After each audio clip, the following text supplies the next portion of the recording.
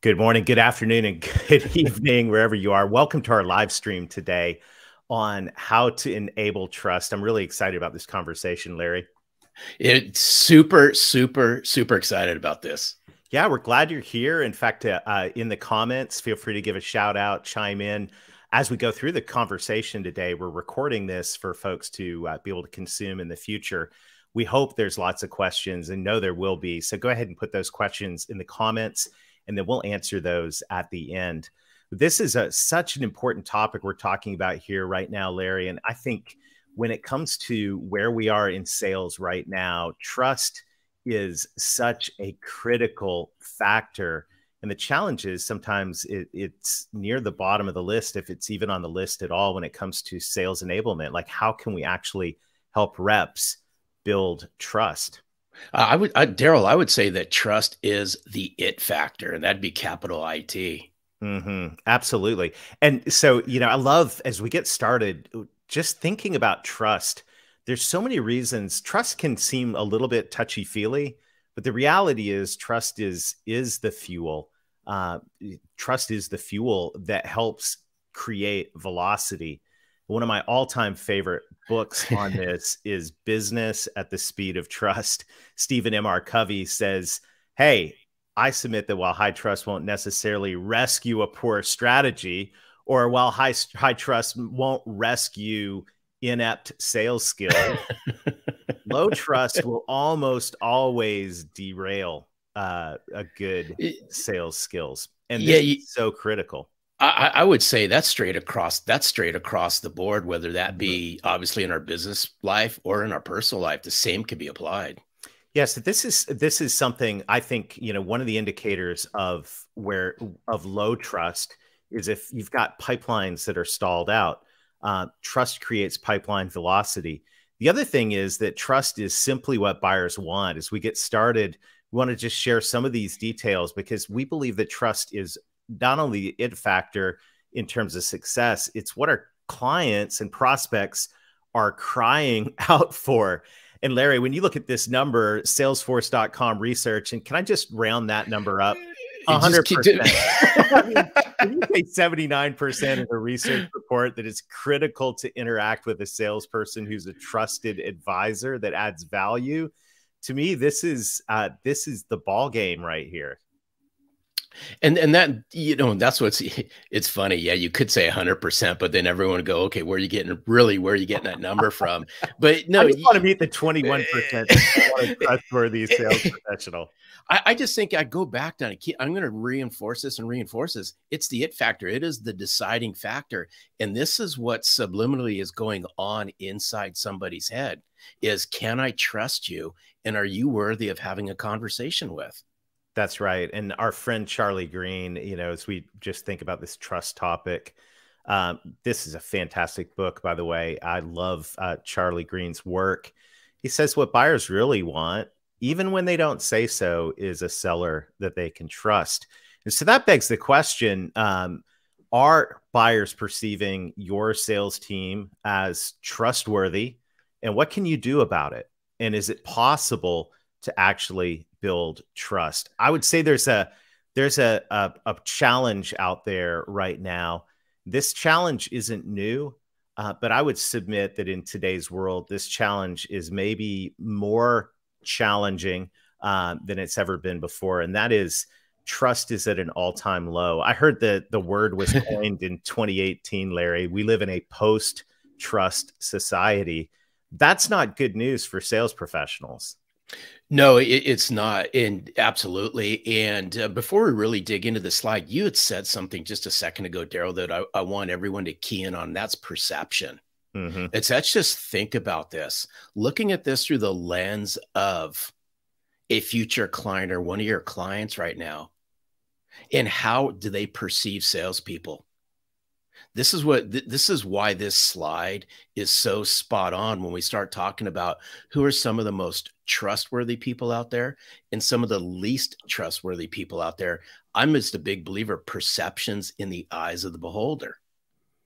Yeah. And so this is the real question right now is, as sales enablement professionals, we have a lot of sales leaders on this call as well. What are we going to do about it?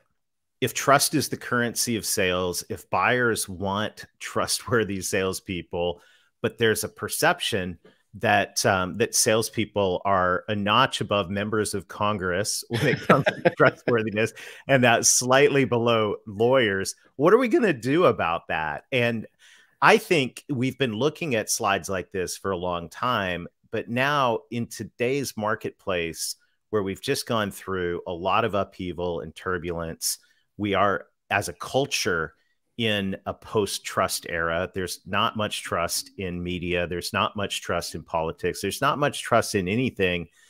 I believe now more than ever, it is critical for us to consider what can we do to improve trust building skills in our sales reps.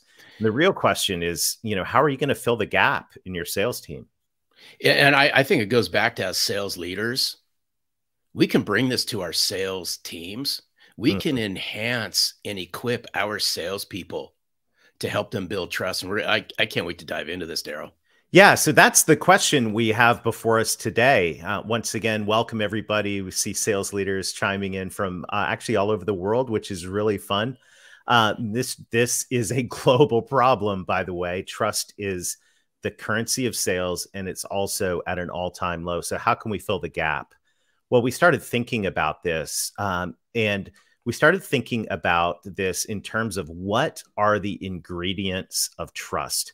Like, if you were to enable trust, what would you actually need to do to enable trust? So we came up with an equation. Now, for those of you who are freaking out, because I know most of us that got in sales weren't necessarily mathletes, but this is a simple equation. Trust this on. Trust this one.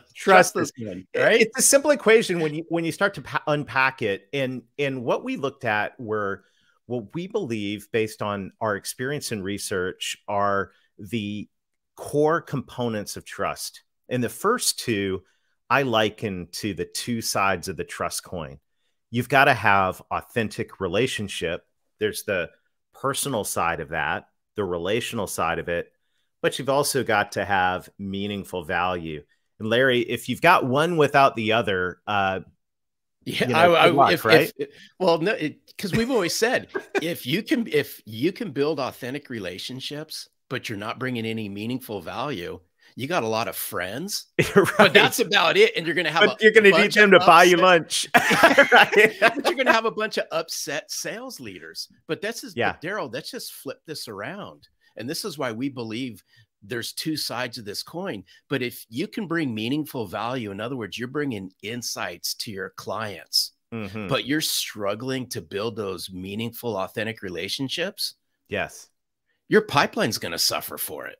That's right. And that's why, it's interesting when you look at how we enable sales teams. There is definitely, I'm just going to pull to talk about this for just a second before we go into the last two parts of the equation. We're going to take a dive into each one of these in our conversation today over the next 25 minutes or so. But the reality is, when it comes to sales enablement, I've noticed in the sales enablement professionals that we've talked with and we work with, there's a lot of focus on product knowledge, and there should be. I mean, you've got to know our product. We've got to be able to communicate value. I think product knowledge is one half of communicating value, which we'll talk about in a few minutes.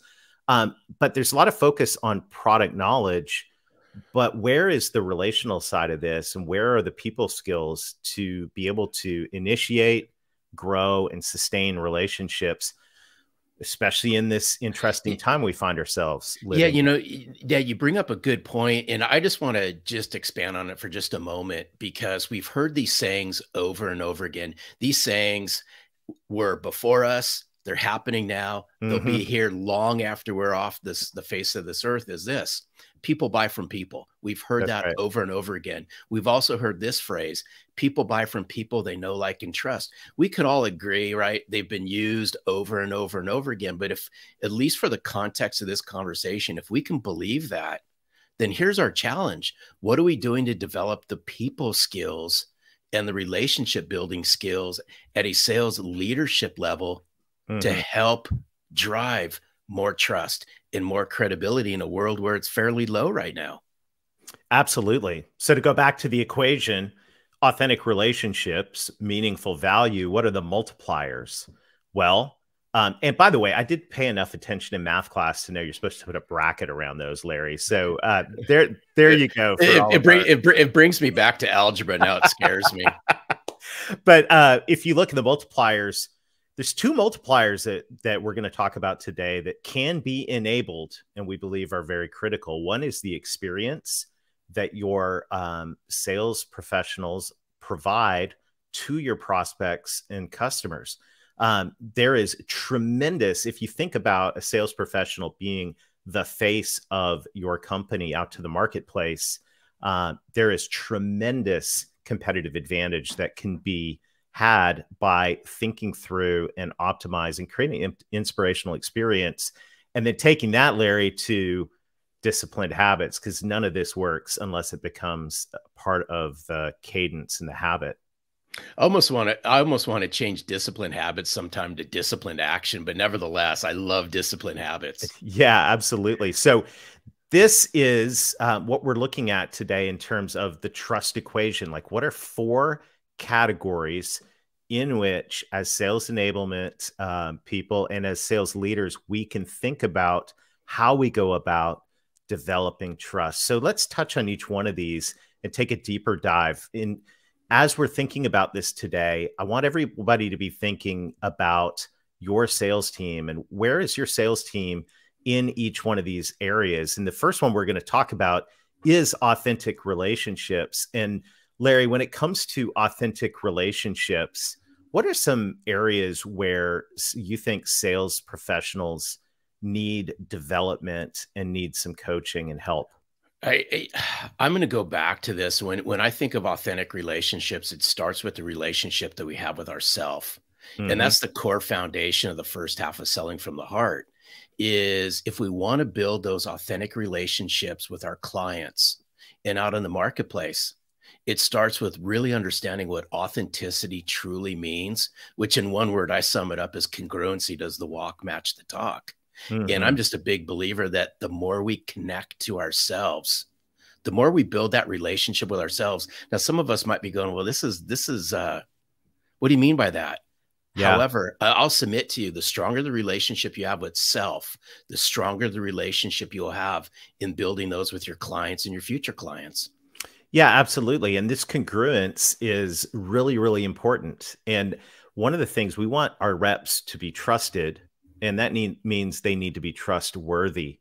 And, one of the ways we can help enable and equip our reps is helping them discover who they really are. We want them to represent our company and our company values and mission and value proposition and all of that. But in order for the trust to be built, there needs to be authenticity, and authenticity comes from knowing who you are. We can help our reps with that. The other thing is connection. Connection. Now, when we say connection now, what does everyone think of, right? They think of that button on LinkedIn that you push to connect. That's not connection. Maybe that's like the first 2% of connection. But when it comes to enabling sales reps to develop authentic relationships, when you think about connection, I'm curious, Larry, what are some of the things that come to mind in terms of what needs to be enabled inside a sales professional to authentically connect with a buyer? I just think it goes back to understanding how to bring curiosity and courage and having those deep conversations and letting those conversations go where they need to go. And to me, this is where the strength comes in. Is quite often they've always been company centric or product centric, rightfully so. And at some point that needs to be brought in. But in the very beginning, is I need to get to know who you are, and I need to bring that curiosity. However, I need to have the courage to do it, and I need to have the confidence to do it. Yeah, and these are skills that can be taught and learned and developed, and the ability to connect at a meaningful level, at a level that that is, once again, not just pushing the button. Of course, we all have seen the opposite of this, which is the connect and pitch, things. I struck a nerve, Larry. No, yeah, it's just, I just, I just, my wheels are turning. But I was, as I was listening to what you're saying about connection, is, and let's just throw it out on this to have a conversation, is I think it's really easy to connect. However, it's truly difficult to truly connect. Yes. And that's the point that we'd like to make here. It's easy to connect. We have all different ways to connect. But without those deep, meaningful conversations, connection truly doesn't happen. Yeah, so these conversation skills are really important. I think another area where we can enable our sales professionals now is in navigating relational networks. Now, the beautiful thing, and I'm just going to throw this slide up here because this is just one little chunk of the authentic prospecting course. But if you think about the world we live in right now, we actually are hyper connected in terms of the networks. And you think of a sales professional here on this particular example diagram, there's all these different relational networks that a sales professional has, from the current and former clients to friends and family, all the way through to nonprofits they're involved in and all of that. And inside accounts, especially for our friends listening in that are in B2B selling, we know from the challenger customer that there's, just about 6 people on average involved in the average B2B buying decision. Research, as I've communicated with Brent Adamson a couple of years back on this, it's now in some industries up in double digits. What does that mean? It means that there's more than one buyer, and it means there's more than one entry point to the account. And it means that we've got to really get good at building and navigating, building relationships inside these relational networks. Because when it comes to a decision inside most buying situations today, the reality is we need to have authentic relationships with more than one person, or we're putting ourselves and our sales team in a very, very risky position in the deal. Yeah, and here's what I'd like everyone to start thinking about is, how are you going to bridge those gaps? Daryl, can you pull up that slide again, please? There's a lot of power behind this, because I think quite often as salespeople out there, we focus in on those 1, 2, or 3 common points of entry all the time. But here's what I'd like for us to think about, especially in bridging these gaps, is there's more than one way to enter into any given business, into any one given organization. And it's the strength of your relational network. Is who do you have the strongest relationship with that could possibly help you get in and start engaging in a conversation with those key decision makers or influencers? Yeah, and this goes beyond, I'm sure every organization by now has been through some level of training on how to set up a LinkedIn profile and how to search for people inside a social network. This goes beyond that to actually going, okay, let's map this out and let's look at how we can tackle this target account together, how we can combine our relational skills of connection and building relationships with strategy to get into these accounts and to get tighter inside our current account base, not just target accounts.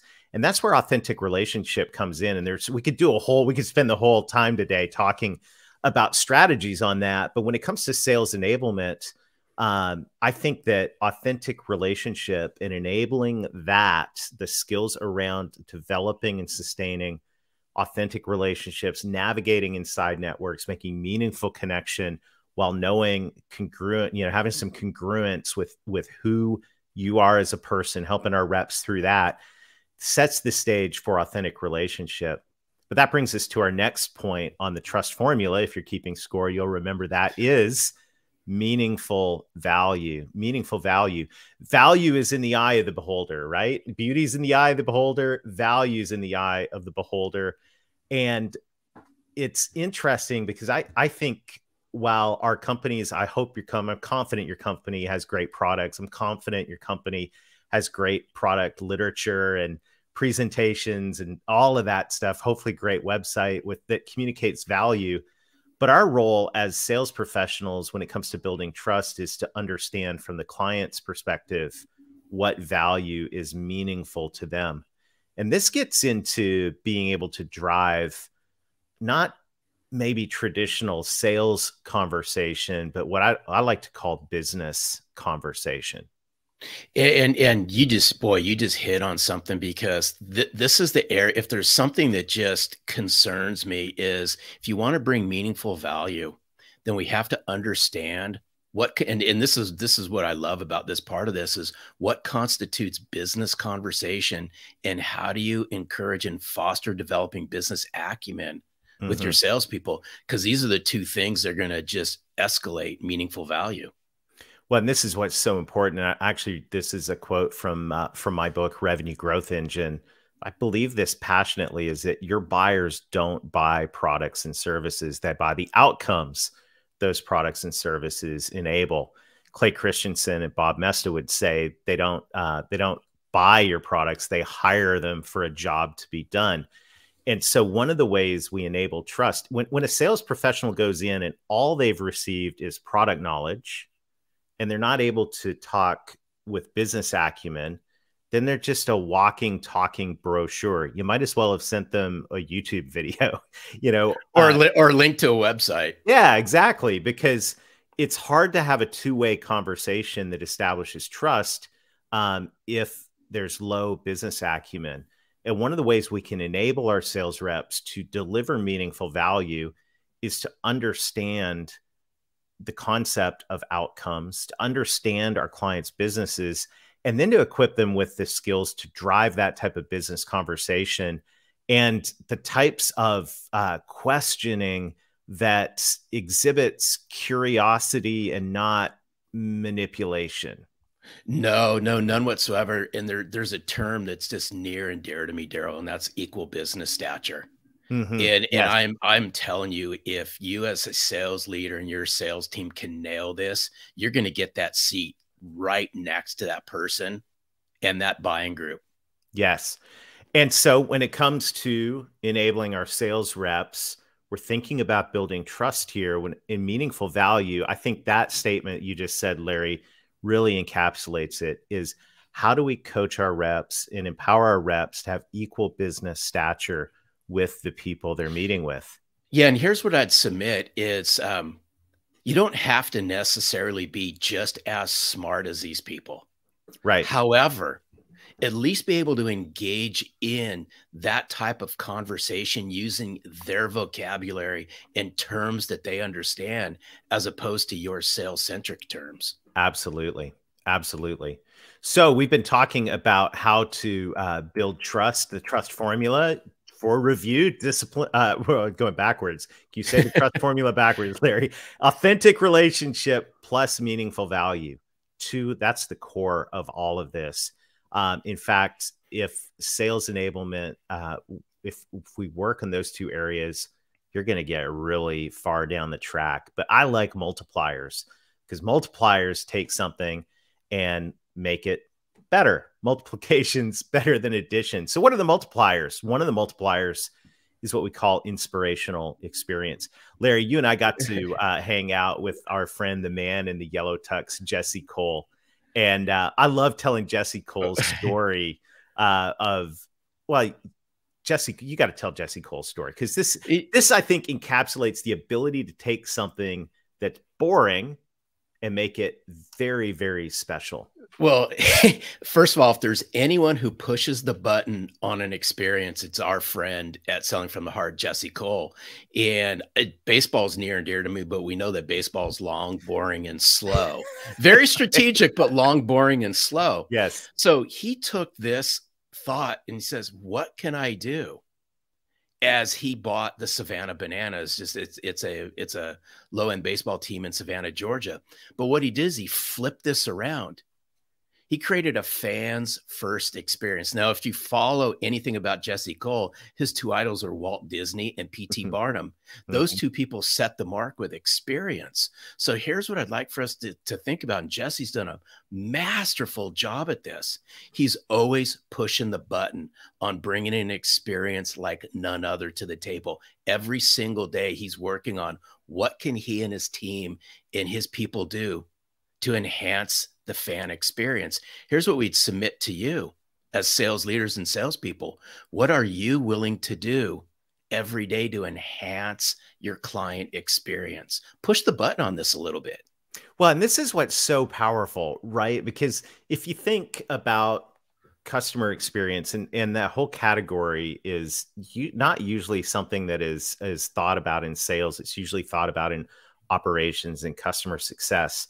But if you think about this concept of the experience, so much of the experience a prospect or a client has with a company is based on what your sales professionals are doing.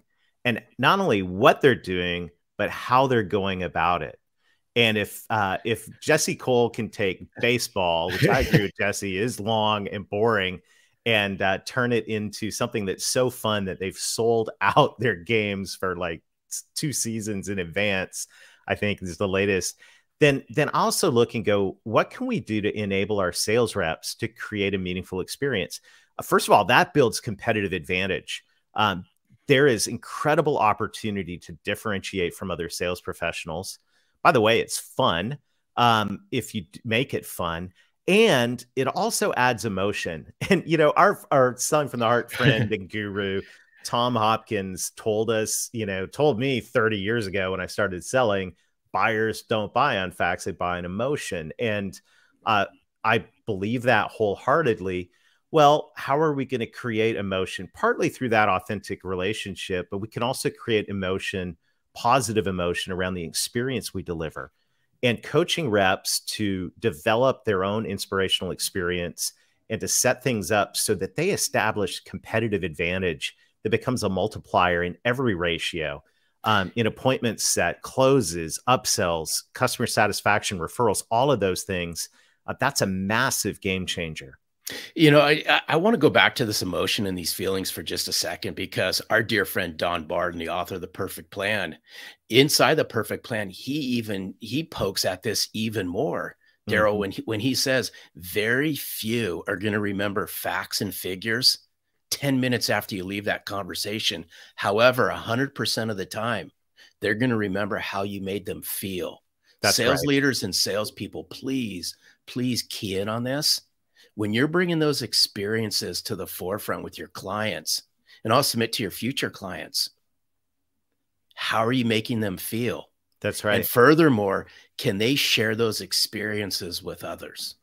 So we can enable that. We can coach our reps on how to do it. We can train them. We can empower them, equip them with tools to create an inspirational experience. So we got authentic relationships, meaningful value, inspirational experience. The last one doesn't sound quite so fun, but I think this one's really important. That's the disciplined habits. Energy management, time management are 2 categories that we want to talk about today. Well, let's just start here, Larry. We've got a friend, Garland Vance, Dr. Garland Vance, wrote the book Unbusy. And, you know, he said at the beginning of that book, if you ask anybody, especially a sales professional, a high performance sales professional, how's it going? What are 8 out of 10 of them going to say? Man, I've been real busy. I'm out there doing stuff, Daryl. I am busy. Yeah. And so here's what the challenge with all that. Of course, we're busy, you know, and sometimes that then becomes well, I'm too busy to do ... right? Guys, I'm too busy to ... insert whatever it is. But the reality is, sales is an extremely demanding profession. And so for the people on your sales team, it is a demanding profession. There is a lot of pressure for performance. There's a lot of rejection. Like, you know, it's tough. It's brutal. And when it comes to building trust, we've got to have disciplined habits that allow us to show up, to be present, to have energy, and to be ready to go with insights, with ideas, and being engaged. And a lot of this comes down to disciplined habits around managing not just time, but also energy.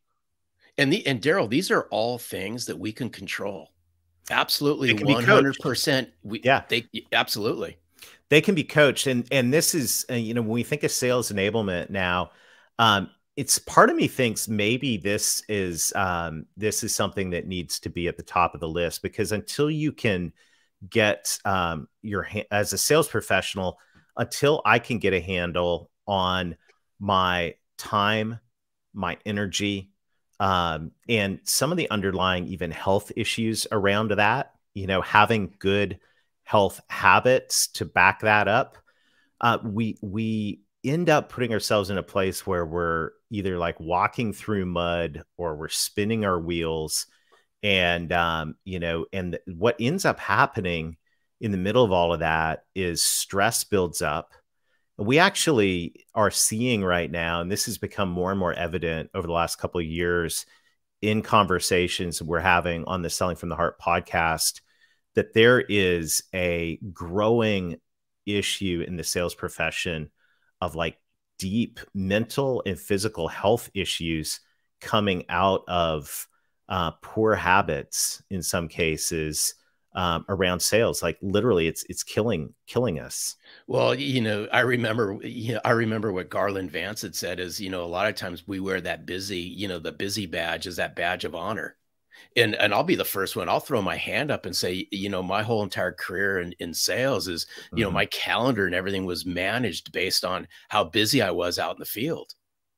Yeah. And so some basic coaching, and, when we're working in the Selling from the Heart authentic selling courses, every one of those courses has a module on disciplined habits, because it's such an important thing right now for salespeople to be able to not only grow and do all of the things that that need to be done to maintain and establish trust, but to also do it to reframe their sales career and their days in a way that it's not soul crushing and literally burning people out, to where, some people are just walking away from the profession even because of this. I think this is a sales enablement thing that is really, really critical right now, is helping people develop disciplined habits. Also, I would say maybe healthy habits along with this in light of all that we're doing right now.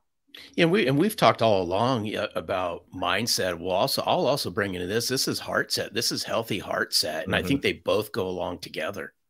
Yeah. And this all comes through, building trust is straightforward, as it involves managing expectations, managing communication, delivering on what you promise, straight out of Selling from the Heart. And all of that has to do with your disciplined habits, so in context of all of this, the question that then comes back to all of us as sales enablement professionals. And by the way, Larry and I view ourselves as sales enablement professionals. We enable sales teams to thrive with what we do here at Selling from the Heart, with our message and our team of coaches and our training and all of that. But the question comes back to us is, how can we enable our sales teams to integrate trust into the sales process as well? And this is how we think about it. If you look at the sales process, you start with prospecting. How do we build trust while we're prospecting? How do we set this up, Larry, so that we actually not only get appointments, but we walk into the first appointment with trust already being established and people excited to talk with us? Well, I think if we let's just flip this around, and we always started authentic client management. I think that's the place to start this.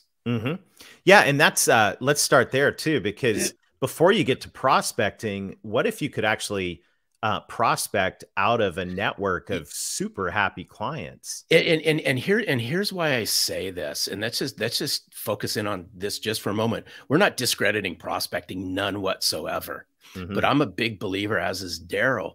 I believe the key to new business growth comes directly through your clients. And it's how well you build those deep, meaningful relationships and bring value to your clients. Because I'm a big believer in this. The more you get to know your clients, the more you'll be able to grow with your clients. We talked about these relational networks. This is what's going to fuel authentic prospecting. It comes right through your client base. That's right. And then that authentic prospecting, while we're establishing trust during the initial phase of the sale, then moves into the selling phase. And that's where, especially for our friends in B2B, where you've got to build a collaboration and agreement across teams of people. And so when you look at every phase, whether it's prospecting, authentic selling, or client management, the question is, how do you integrate authentic relationships, meaningful value, inspirational experience, and disciplined habits into those four areas? And what we've discovered is when you do that, good things happen. And it all happens with taking action. And, you know, as Daryl and I were thinking about, you know, what is the trust equation? It's simple to, you know, it might be simple for you to look at and go, oh, okay, well, I get it. But it's the disciplined habits part of this that brings this full circle. It's about consistently bringing those habits to the forefront, Daryl. Yeah, absolutely. And that's what's exciting right now is we believe that, and we're seeing that being intentional about trust building skills, enabling trust in your sales team yields results in every one of these three areas. And if we're to add one other thing to this, in addition to the trust formula being applied to these three areas, also saying as sales leaders, how can we create a culture of trust? And we all know Peter Drucker's famous line, culture eats strategy for breakfast, right? So how can we create cultures in our sales teams that foster trust? And unfortunately, the reality in many sales teams is the culture, either intentionally or unintentionally, doesn't necessarily foster trust, which ends up hurting our sales results. So how can we create a high performance culture that fosters trust, and so that our salespeople are not only enabled with the skills they need to build trust, but it's also modeled for them every time they walk back into the office? It is why it's so important as sales leaders. I'll use the term rudder. We are the rudder. Yeah, We're steering our sales team in the direction that it needs to go. that's right. So that's our premise here is trust is the currency of sales. Buyers want trust. Buyers don't trust salespeople. So it's incumbent upon us. There's a massive opportunity right now for us as sales enablement leaders to enable trust in our teams. We want to challenge you in this. We want to resource you in any way we can. We would welcome you to join the conversation. We're here to talk. One of the ways that you can join the conversation, by the way, and this is just brand new, we just had our first Sales Leaders Mastermind with community and leadership growth for sales leaders. It's the first Tuesday of every month. We had a fantastic time. And if you want to meet some like-hearted sales leaders and other sales enablement people who believe that trust is the X factor, and they want to grow trust in their teams, come hang out with us. We're having a great conversation.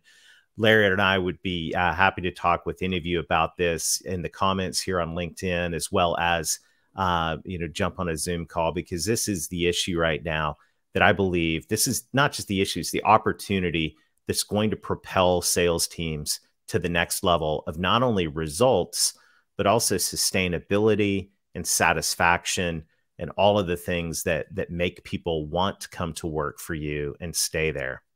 Now, I wholeheartedly agree. And I just want to get back to the sales mastermind just for a second. This is ongoing. So even though we do meet the first Tuesday or the second Tuesday, excuse me, of every month, the ongoing conversations take place in a private social network. And to me, this is where the magic happens. Yeah, it's great. So go to sellingfromtheheart.net/mastermind. Once again, I just want to thank you, thank everybody for sharing time with us today. It's an honor to share time with you. We are committed to equipping and enabling sales teams with the skills they need to build trust.